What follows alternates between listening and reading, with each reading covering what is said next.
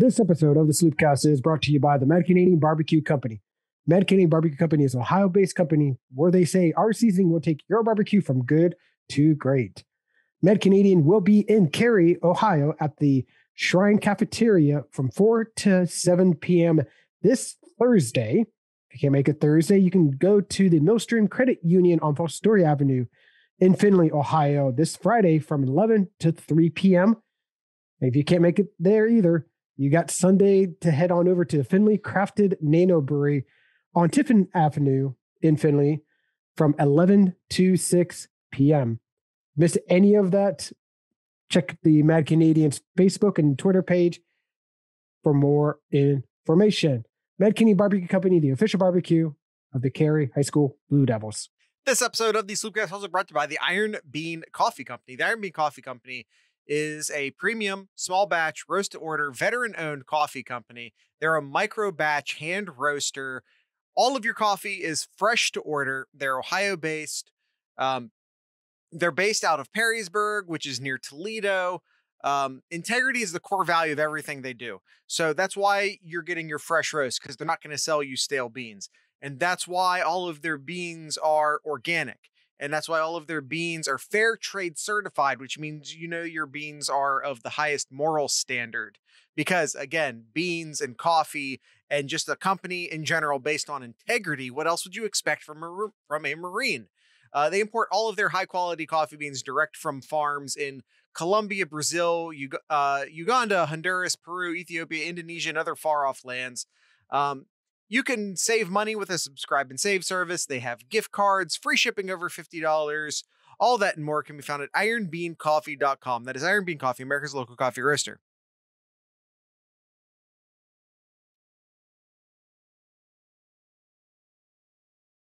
A second How's it going, subscription, everybody? you say, Nomad. What are the two subscriptions?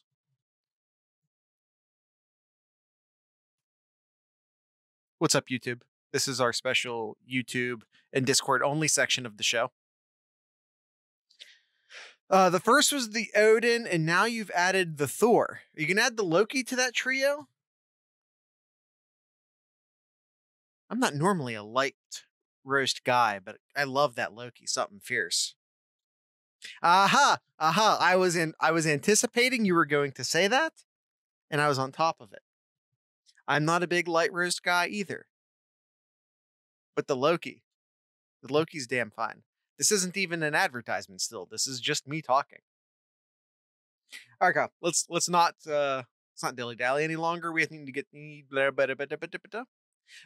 to know our enemy.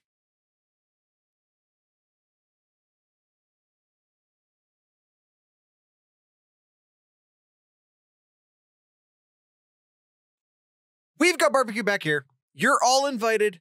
Welcome to the Sloopcast. How are you doing today, Kyle? Doing all right here. How are you doing today, Jared? You know, Kyle,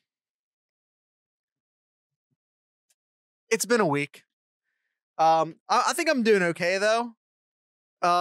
It's been a week filled with losses and rumors and other things. We spent a good section of our secret Patreon show, which comes out on Wednesdays, our Patreon only show, talking about all the coaching rumors and all of that. So if you want to listen to that and you're a patron, you can go on Patreon and figure that out.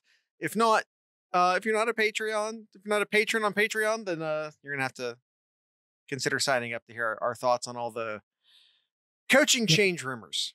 But that's not what we're focused on today. We're focused today on Tulsa, which means what, Kyle? Well, before we do that, I think every day that goes by here, I think the wound or the that hurt diminishes a little bit every day here. So I think seeing the Buckeyes hit the field again will really smooth that out for us all. Yeah, exactly. There's a emoji that Nomad put in our Discord here. It's fine emoji or GIF in there. Yeah, exactly. Yeah. But yes, Jared, it is now time to know our enemy. we used to drop music right there, but we're so sort of YouTube focused now. I was still paused for it. I still paused as if I was going to put music there, but just pretend like I played a snippet from the Rage Against the Machine song and we'll move on. Um, Kyle, how much time do we want to spend actually getting, if we're being honest, if we're being real honest, how much time do we really want to spend getting to know Tulsa right now? Well, is this a team that you want to discuss a lot who lost to an FCS school in week 1? No, sir. I mean, they lost to an FCS school week 1. They turned around and had a real close game against Oklahoma State, which on the surface, kind of sounds like, oh, okay, 5-point game against Oklahoma State. That being said, Oklahoma State almost lost to an FCS school. So what does that actually say? What does that actually say? Yep, exactly. About either of those teams? All right, so just a little bit about our enemy, Tulsa Golden Hurricane. You look at this team here, Jared, and we talked a little bit before we hit the record button here. Kind of similar like Minnesota in terms of upperclassmen. You look down the list on this offense here: senior, graduate, senior, sophomore, graduate, senior, graduate, junior. And then defense, it's all graduates and seniors except for 1, maybe 2 there. So it's a very heavy upperclassmen offense or team in general. Right. But they don't have Minnesota's talent. Minnesota's recruiting not saying that at all. Just yeah. I know you're not. I know you're not saying that. I know you know. I was just sort of continuing the thought that while yes, they have a lot of upperclassmen the way Minnesota did. Minnesota, ever since PJ Fleck came to town, has been recruiting at a improved level by Minnesota standards. So Tulsa has not been anywhere near, probably, I don't really know where they are based on their own standards, but they're nowhere near Minnesota's old standards, let alone Minnesota's new standard under PJ Fleck. On one hand, you have Ohio State, who looks like they can't beat themselves right now. And then on the other hand, you have Tulsa. Mm-hmm. You know, and I don't want to get too far ahead of ourselves here, but the spread's at 26.5 points. And, you know, coming off of what we saw Ohio State, it kind of feels impossible that Ohio State's going to beat anyone by 26 points right now. Well, to be fair, Jared, that 26.5, I know it's when we locked in our picks. Picks, our spread, our picks here. It has moved down to 24.5. It moved down 2 points. Right, but we're still picking it at 26.5. Yep. So if you're taking Ohio State, you're not getting a very good deal because our numbers get locked in on Monday. But if you're taking Tulsa, then you're getting an even better deal because you're getting 2 extra points. Yep. Question for you, Jared. Yeah. Do you know what state University of Tulsa is in? I would assume Oklahoma.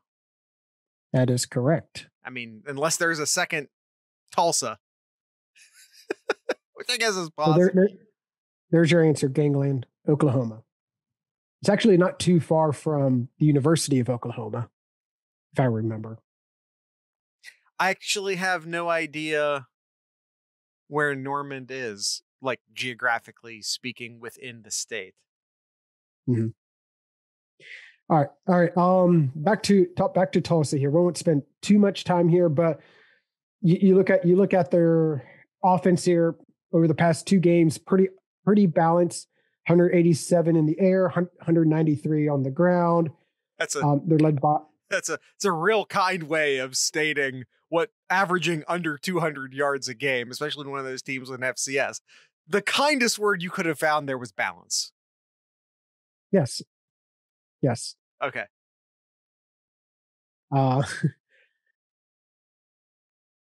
Yeah, it's definitely not a good team, especially when it's a team that you lose to an FCS team of who is it? UC Davis Aggies.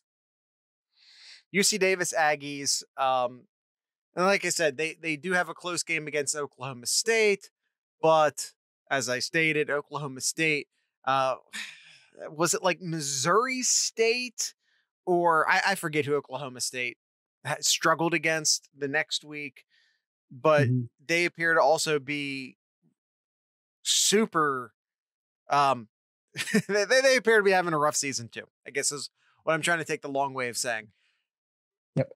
All right. So is there anybody or anyone that you want to mention here on eyes to keep an eye out for this Tulsa team? Again, this game is 3:30 this Saturday on Fox Sports 1. I mean, yeah, the question becomes, can Ohio State beat themselves? This is not a good Tulsa team. I dare to say that there's zero chance in hell Ohio State loses this football game. And that's even based off of the shit show we saw in defense last week. There's just not a lot of talent here. Ohio State, if they want to, could probably do nothing but throw bombs between their 3 wide receivers and just score points. So even if the defense completely falls on its face again, and even if this turns into some sort of shootout, Ohio State could still win this. Like, Ohio State can still win this game like 56-42 if necessary. If it's that bad. If the defense is that bad, Ohio State could still score 50, 60 points against this Tulsa team. I have no fear about that. The point, so the question is, what narrative do we want to tell here? Because I could get right on the mic here, Kyle, and I could tell you a narrative that Tulsa's in for a shock because, maybe they were hoping Ohio State was just going to backpedal into this game coming off of a big Oregon victory, and that they were just going to maybe try and get some stuff done, maybe try and shock something because Ohio State would have been, but now Ohio State's coming in angry, and now Ohio State has something to prove, and now Ohio State's going to score 72-0 on them because they're actually going into a Tulsa game with motivation and something to prove and blah, blah, blah, blah, blah, blah, blah. I could tell you that narrative if that's the narrative you want me to tell you. Could also tell you the narrative of how distracted Ohio State is right now.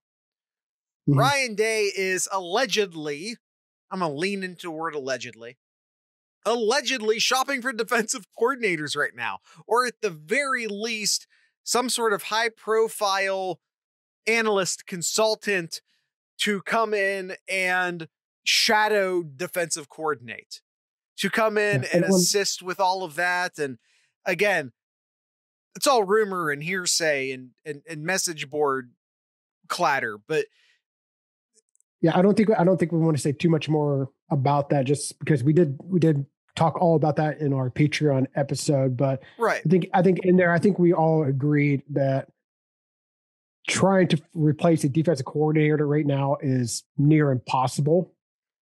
Well, I think at this point the best solution for Ohio State is to find some sort of consultant to help guide, to help steer the defense in the right direction. Ohio State as a university is very PR driven, and they don't like the idea of firing a court. When was the last time Ohio State fired a coach in the middle of a season?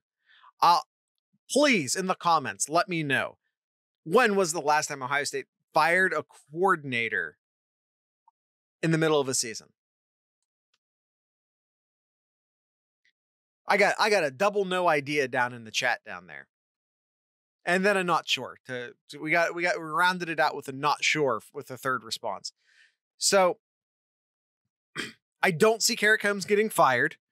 Might they give defensive play calling to Matt Barnes? I think that's entirely possible. He was a defensive coordinator for 1 year at Maryland. I don't care what the Bengals do, Stuart. the Bengals are not an example for anyone to follow. Um, so I again, I don't want to spend a ton of time talking about the coaching stuff. We did that on our Patreon Wednesday episode. I'll just say I believe the last time a coach was fired in mid-season, and technically this is technically not mid-season. The last time was probably the end of 1978.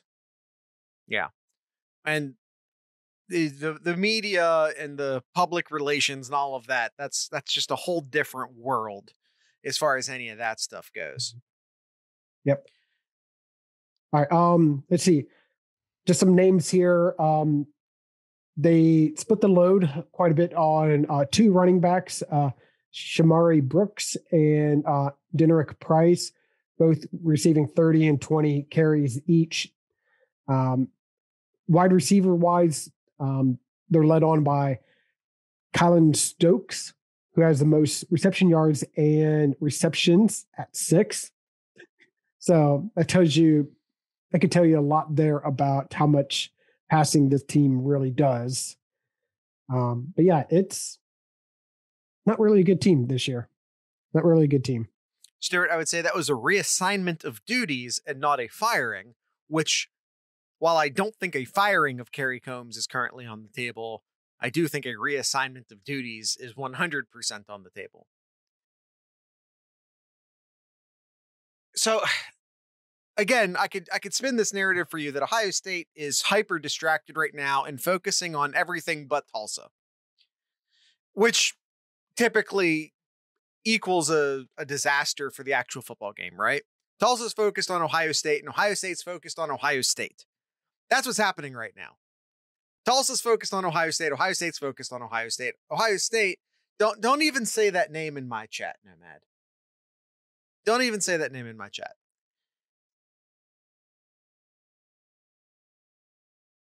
Oh, I see what you're saying in relation to. Okay, I see what you're saying, but no, that was definitely preseason. It wasn't the preseason by much, mind you, but it was absolutely the preseason.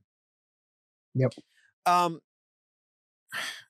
So defensively, I think two names you really need to keep an eye out for is their defensive end, Colin Wick, and their graduate transfer from Texas A&M defensive back, Traven Fuller. Those will be two names to keep out for if you want to keep an eye on anybody on the Tulsa. It's really, if we're going to spend any time talking about Tulsa, I think it's Shamari Brooks, Denerick Price, Kalon Stokes. It's their offensive guys. I think those are the names we need to learn. I think Ohio State's going to do whatever they want to do on their offensive side of the ball. Making, with all due respect to Tulsa, their defense fairly irrelevant in this equation. It's just up to Ohio State to execute. And quite frankly, it's also up to the defense to execute. It's just that we haven't seen their defense. We haven't seen the defense actually execute. Has the offense executed at the same consistency that we saw them do under Justin Fields? Of course not. Justin Fields was an anomaly, and Justin Fields was a junior. And while, you know, I don't even want to get into it because there's quite frankly way too much talk around CJ Stroud right now. I think he's doing fine. For a redshirt quarterback making his first 2 starts, I think he's playing absolutely fine. He's putting up crazy numbers. Now, do those crazy numbers say with absolute certainty that he's great? No, it doesn't. Does his crazy numbers say you're not allowed to criticize him? No, they don't. He's flawed, but he's a freshman. He's a redshirt freshman. Get over it. Yep. All right. We'll go ahead and get into our predictions here. That's the word. We'll go ahead and get our predictions right after we hear from our sponsors of the Sloopcast. Am I going first? You paused there. Yes. I assume that means you think I'm going first. Iron Bean Coffee Company. Kyle, what coffees have I not talked about recently? Let's do light roast. All right. So we have a medium light roast. It's called the Loki. It's a wet process blend. It's much higher in caffeine than you might expect from a lighter roast. Low in acidity, rich tasting. It has a great smell. That's one of the things I love most about the Loki is the smell it puts out. It will light up your entire house or whatever the smell equivalent of lighting up is. I don't know. Floral up your house? I don't know. Speaking of which, there is citrus and floral scents dominate this. It's so oh, Stuart, you bastard, make me laugh in the middle of the ad read like that. Don't read the chat. YouTube people, don't read the chat. Audio people, you're lucky. Yeah, the Loki is maybe my favorite light roast. No.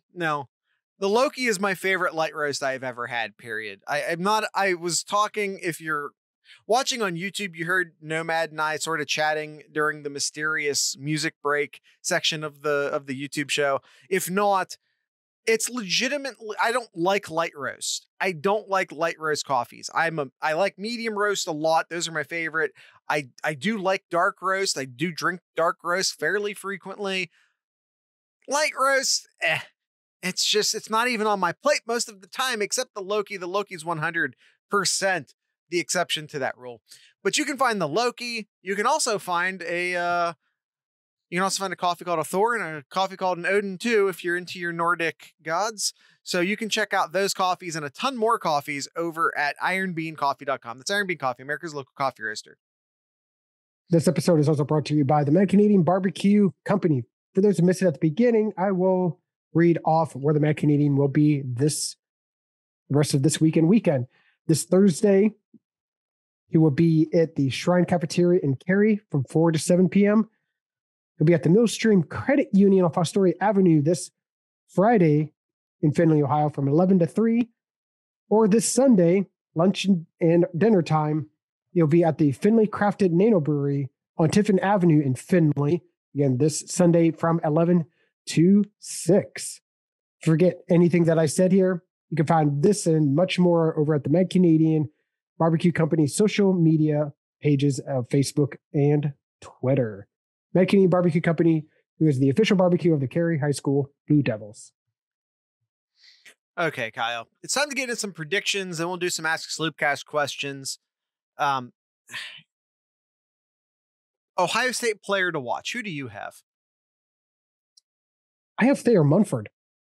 He's supposed to be your leader. He's supposed to be your guy to lean on for this offensive line. They looked very flat-footed last week. You got your leaders have to be vocal. They have to lead.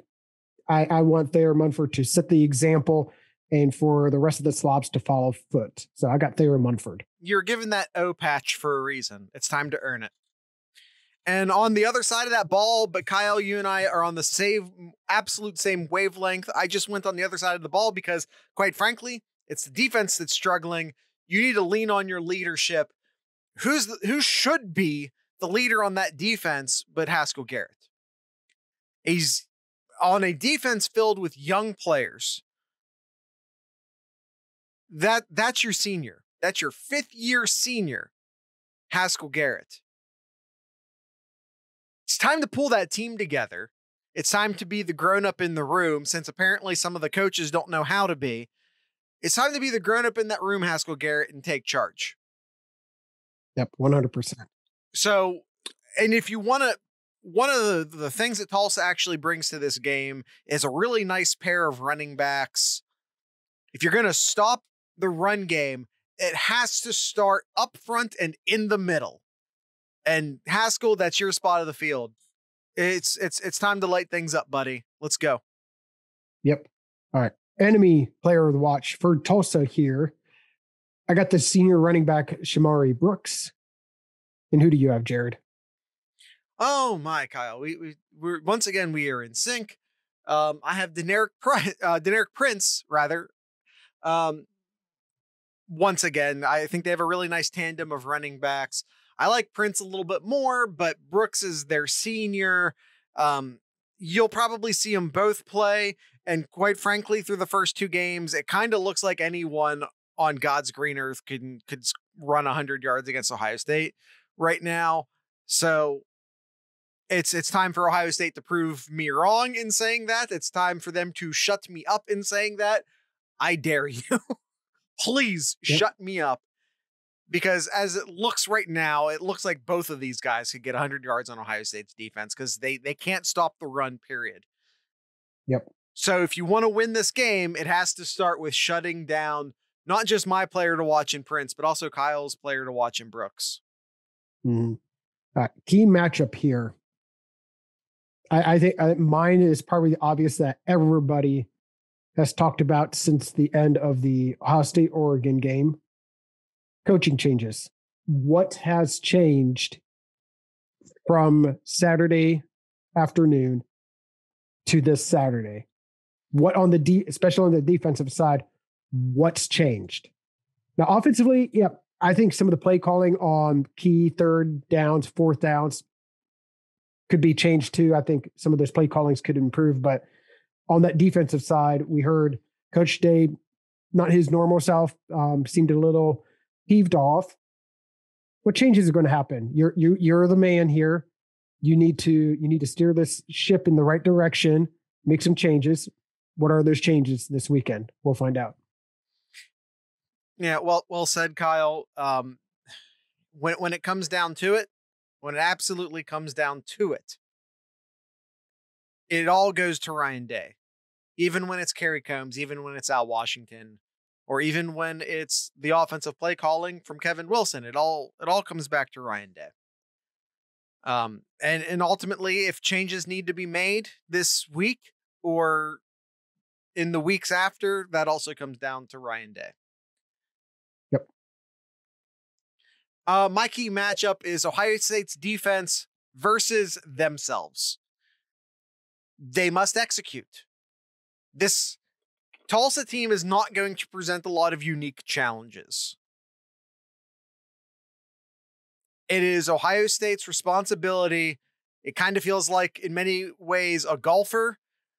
It's not, the golfer isn't competing against the other golfers. The golfer is competing against the course. The golfer is competing against themselves and just attempting to execute. If they execute, everything else will fall in line.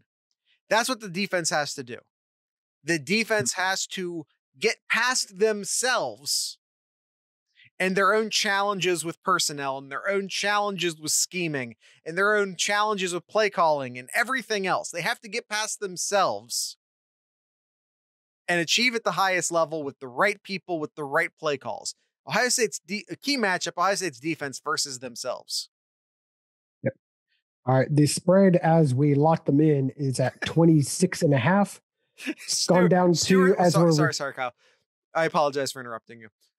Stuart's response to what I just said seems like a losing proposition. I'm sorry, that was too funny not to give Stuart that. The spread is 26.5, which is where we locked them in. 24.5 right now, but we're sticking with 26.5 points. Jared, what do you have for the final score for this game? I have Ohio State scoring 48 points to Tulsa's 21 points. I want to state for the record, if Tulsa scores 21 points in this game, that is a failure.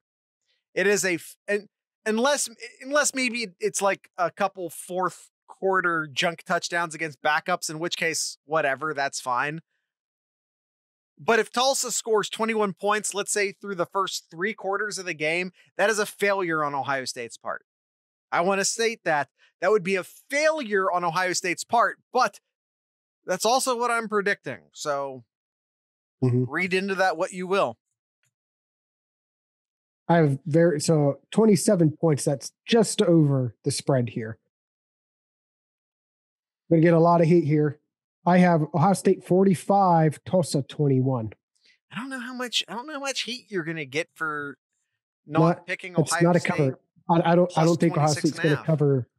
I don't think Ohio State's going to cover the 26.5. Even if it was a 24.5, I still didn't have them to cover. Kyle, I don't think you're going to get a lot of heat for that. I think there's when we actually can review the sloop picks, because we have 26 people. I believe, in our online Sloop picks this year. Last week, I think one person took Oregon. I think that's not going to be the case this time. I think a lot of people are going to not take Ohio State plus 26.5 against anyone. And Tulsa basically is anyone in this case. Our guest picker this week from the Discord server is Buckeye Born and Bred. His final score prediction is Ohio State 41 and Tulsa 17. 41-17. Which is an easy cover. No. Is it? No, it's not, actually. No, that is not a cover. I apologize. He picked Ohio State to cover, but then his... Well, he's in the same boat. Yes. In Kyle's defense, we have his picks here, and he picked Ohio State to cover. But he did also give us a score that doesn't have Ohio State covering. Listen, math is hard sometimes, you guys. It can be. All right, that is also a 24-point victory. Kyle, we're already at 31 minutes. Let's get to these Ask Sloopcast questions, and let's start off with Austin's over-unders. Sure. Stuart, there's still some time to get us a couple names, buddy. I know we struggled to fit them in last week. I feel like maybe I discouraged you from doing them. I don't want to discourage you from doing them. I apologize. There's still time to get us a few names if you want to make us say some crazy names, buddy. Yep. All right. Let's see.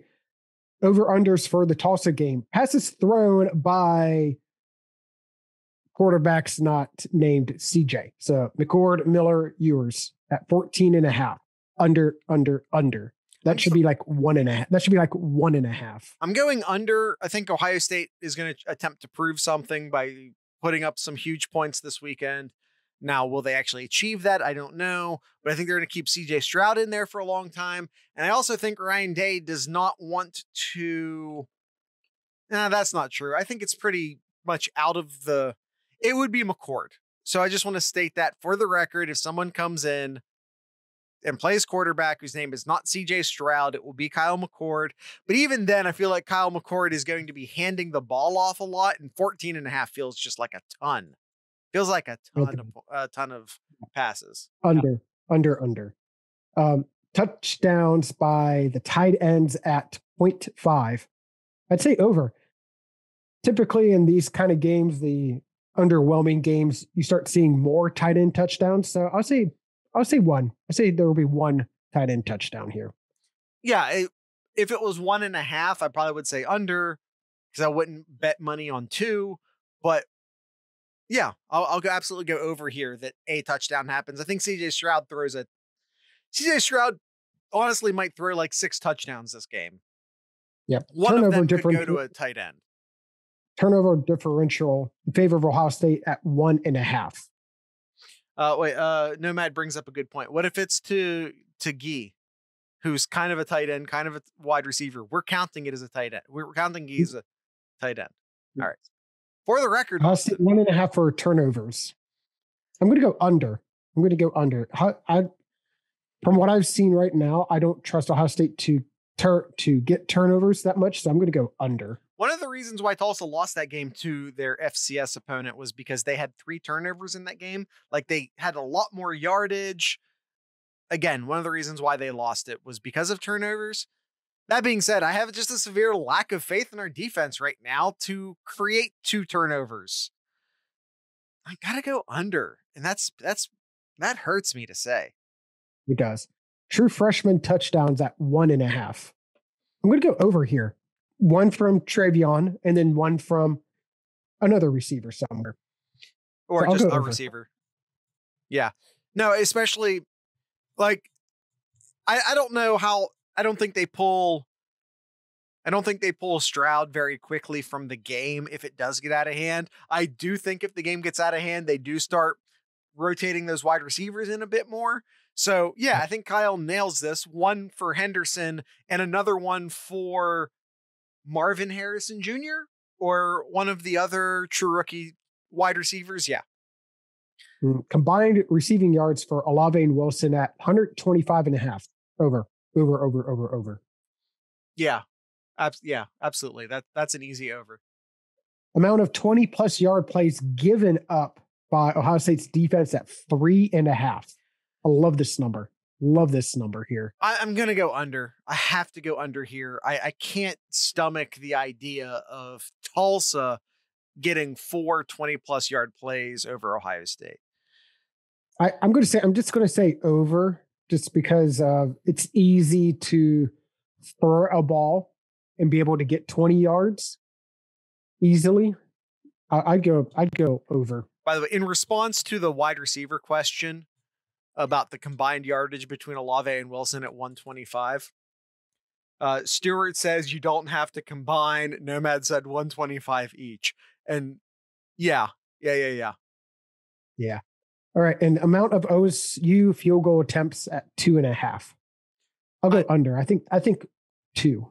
I think 2. So I'll go under. I would even say 1, because I feel like when Ohio State scores, it's going to be like 30-yard touchdowns. Yeah. Or at the end of the half. Yeah, that's why I allowed 1. Yeah.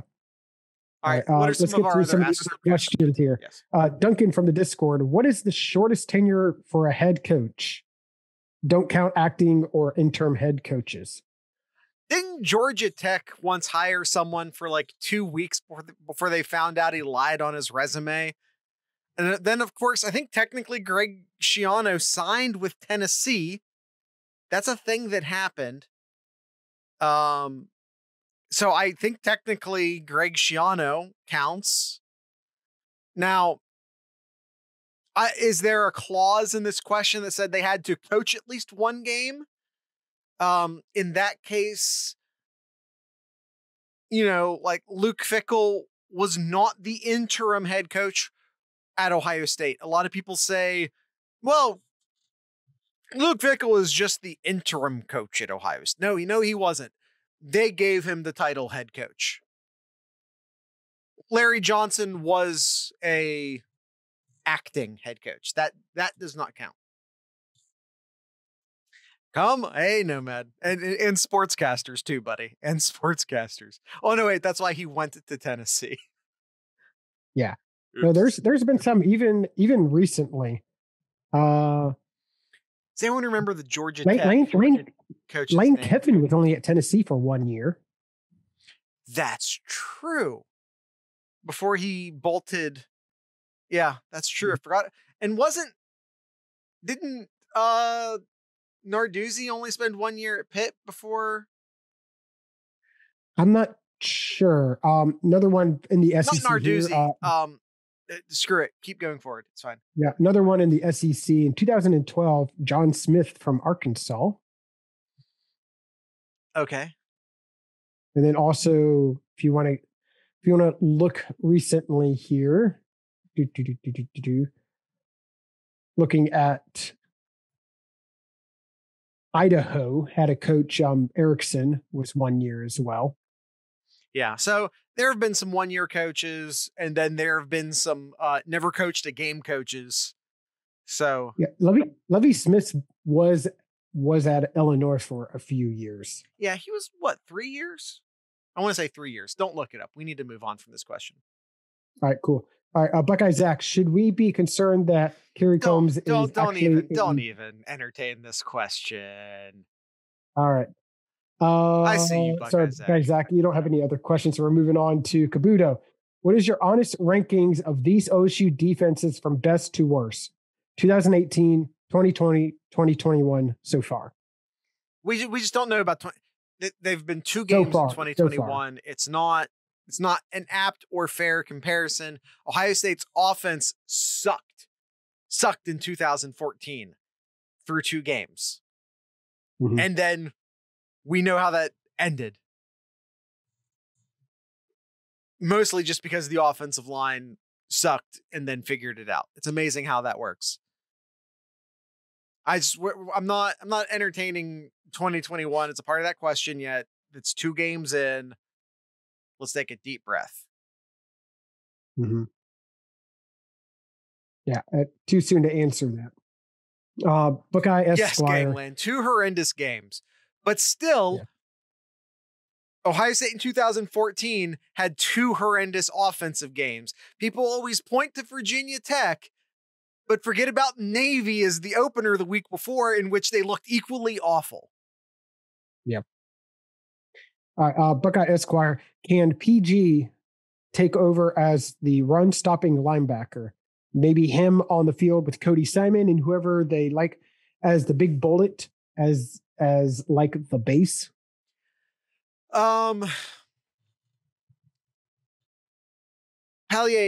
Gautier. I'm sorry, I know I'm mispronouncing that name. Hold on, I have the pronunciation guide in here. No, Teote. Neoteote. Palaiea Neoteote. There we go. I like him as a depth guy. He's not some sort of big difference maker. He's not. If you're looking for a fix to the defense, Neoteote isn't that. With all due respect to him, he's not that. He's not the answer to the question we're looking for.